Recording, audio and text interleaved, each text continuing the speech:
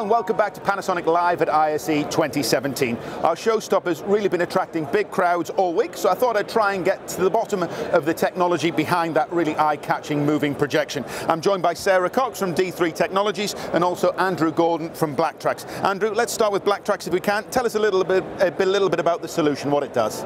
Thanks for asking. You know what, Blacktrax is basically endless in terms of possibilities, but what it does is it's a 3D and 6D spatial tracking system that just shoots out a location of objects and people to different systems.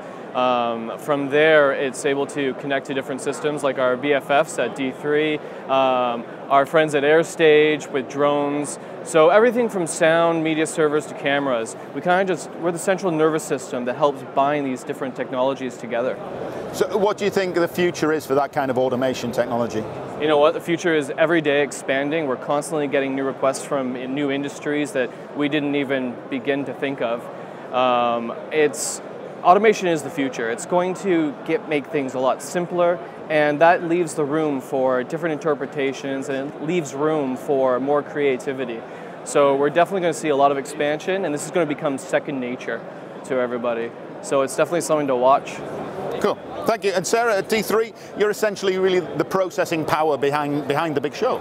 Absolutely, so excited to be back for our third year with Panasonic, and we're taking our traditional content management workflow, so we're taking care of all the timeline, all the content. We're actually the mapping tool again that's being used to map the content from the projectors onto the 3D stage. This time we're taking it up a notch. So we're also the central technology that's taking all of that 3D data from Blacktrax, mapping it with the content in the 3D simulation, and then we're mapping it out into the real world that you're seeing here. So D3 is really, this time round, playing a much bigger part, central role to all of the technologies delivering this show.